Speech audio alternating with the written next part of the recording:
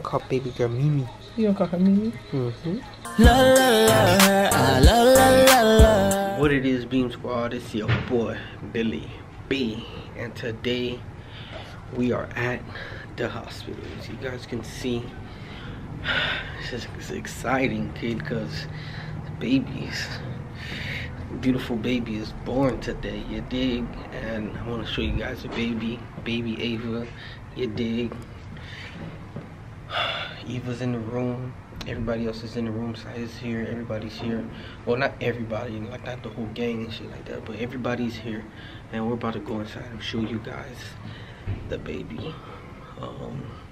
Yeah, she's born on, what's today?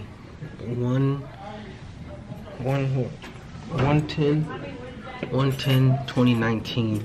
The baby was born, and baby Eva. Eva's holding the baby right now. Messiah, are you so excited the baby is born?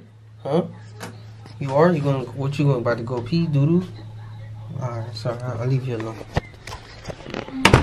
Oh, yeah, I closed it that hard now.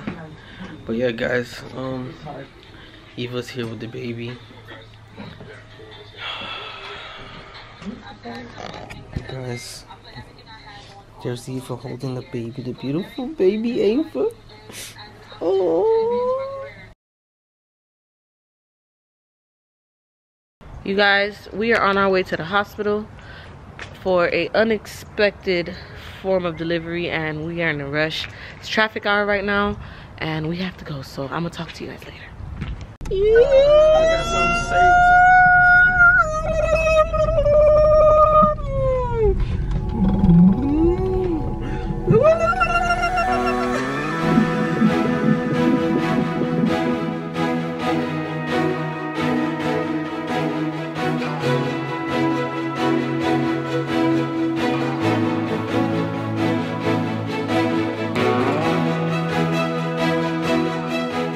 What's up, you guys? When I picked up the camera, it was early this morning, around 7 o'clock, and we rushed to the hospital. It's now like 4 o'clock, and I was busy literally arguing with doctors and nurses because they really want to do C-section.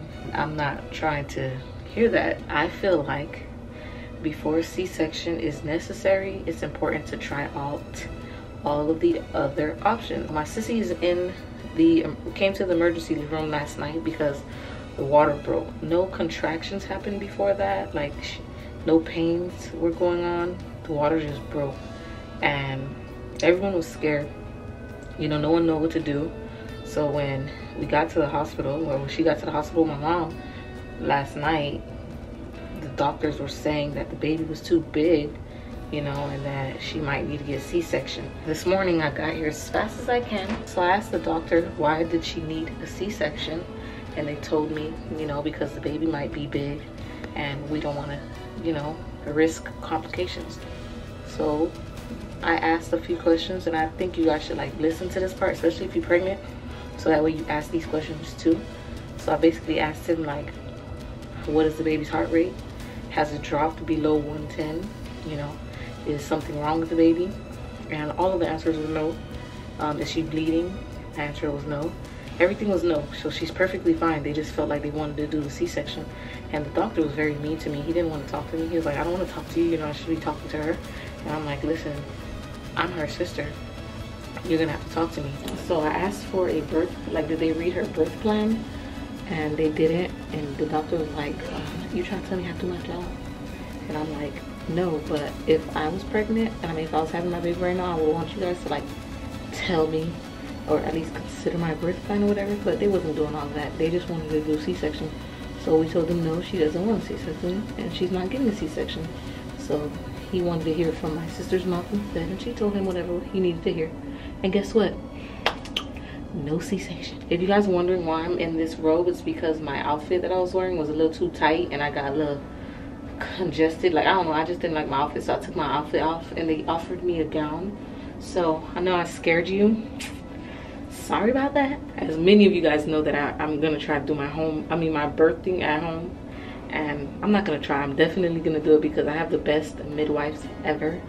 Midwife 360, you guys need to holler at them, because I was calling them for help about, like, for questions about my sister to see if I can help her, because the doctors over here, regular doctors, were like so pushy towards C-section, and my midwife was telling me what not to let them do to her. A lot of things they were doing, they were really basically prepping her for a C-section. And as soon as me and my twin and Billy got here, we was like, okay, now cut all that out. You feel me? Ain't none of that going down today. Not today.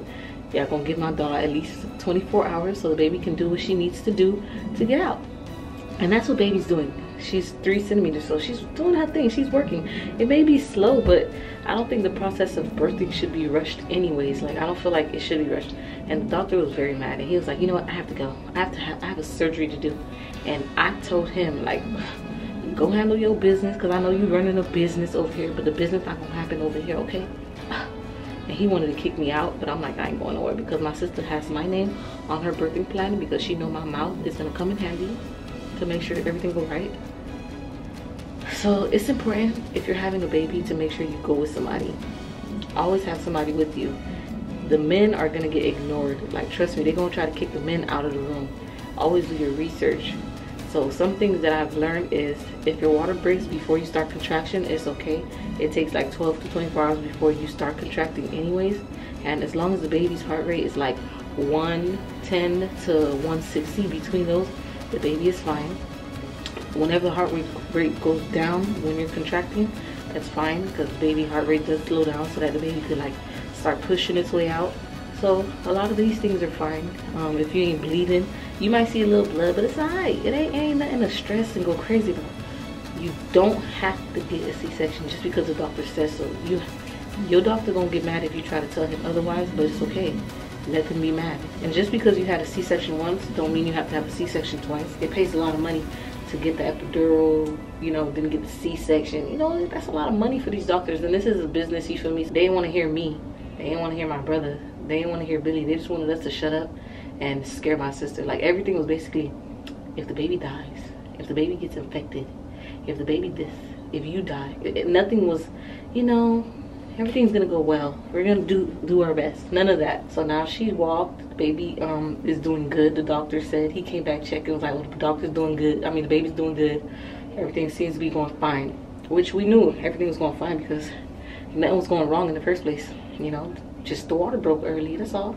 But anyways, she's in the room right now, and I just think it's important for y'all to know that y'all don't have to listen to these doctors unless it's an emergency. If you bleeding, you feel like your baby, you don't feel your baby moving. If you don't feel your baby moving, it's a problem. Try to give it like 30 minutes and wait to see if the baby start moving before you believe them when they say stuff like, oh, the baby heart rate is at 0. Because they machines be broken sometimes too. And another thing to watch out for is when they say your baby too big, most of the times your body give you a baby that you can handle, unless you like a puny little girl and your baby daddy or a big ass guy. Anyways, I'm gonna get back to my sister, you guys. I just wanted to let you guys know I'm okay. Melanie's fine.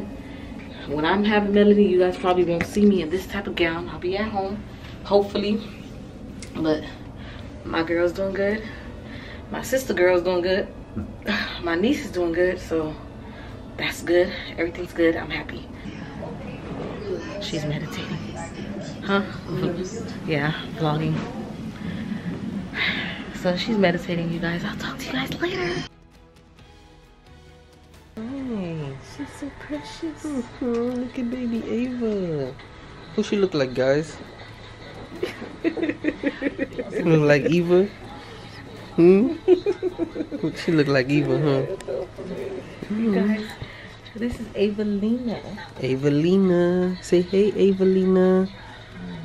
Say hey. Sister fought long and hard last night for her baby. She got her baby girl. This is Melanie's sister cousin. They both of their names. Melanie's middle name is Eva. Her name is Evelina. We're gonna call both of them Eva. No, I'm gonna call baby girl Mimi. You gonna call her Mimi? Yes, Evelina. I was waiting for her all day yesterday. You know, after you text me, I couldn't go back to sleep. Really? That's why I woke up so late. I went to sleep at 7 after I seen you text. I think I called you around 5. Yeah, you did. Yeah, and I went to sleep at 7. She's so small cute and precious. Oh, she's trying to look at you open guys. her eyes. She like, who's that talking? She's like, who are these? Mm-hmm. I'm trying to get to know them. Ava. Ava, open up, Ava. Sorry for the clickbait, but we got you guys. I know we got y'all. You know what I'm saying? Sorry about that, but we got y'all. But she's still so precious. You guys knew my sister was pregnant with me. We both were pregnant at the same time. And she was further along than me. I think 2 months ahead. And her baby's here. My niece is here. This is her first baby. Special baby. Is this your last? Yes. Yeah, it's her last. Aww. So you're gonna be the golden baby. Mm-hmm. The golden one. But you got a lot of family members, so you're gonna be good. Mm-hmm. You got people everywhere. Up north, south, Haiti. Feel me? You got them everywhere. Everywhere. Yeah. She's so she's trying to open her eyes, I think. Comment down below. Don't you guys love babies and baby smells? Yeah, guys. So we're gonna go enjoy precious little baby. Get her off of YouTube. She don't need to be all on YouTube right now. So see you guys. Deuces, B.E.A.M, squad. I ain't got time for the patience. Got time for the paper. B.E.A.M squad, we the greatest. Shooting vlogs in Malaysia. We ain't do it for the